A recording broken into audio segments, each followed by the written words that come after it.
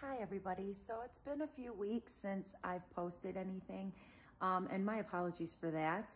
For those of you that are not on social media, you probably have no idea, but I injured my foot and I am officially off trail. So I am back in Chicago now, and unfortunately I'm stuck in a boot for the next 4 weeks or so.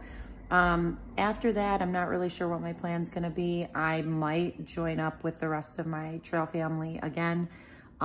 They should maybe be in New Hampshire by then and maybe finish the trail with them. I haven't really decided yet. It also is just really gonna depend on what my doctor says. But anyway, I'm doing okay. I'm glad to be back in Chicago. I'm getting a lot of stuff done. And the thing that, what happened with my foot is I had a fracture. I have plantar fasciitis. I've got a benign cyst on the bottom of my foot. I have all kinds of issues, but I feel okay. So either case, thank you all for watching. Thank you all for your support. I really appreciate it. And I hope to be back on trail soon. Thank you.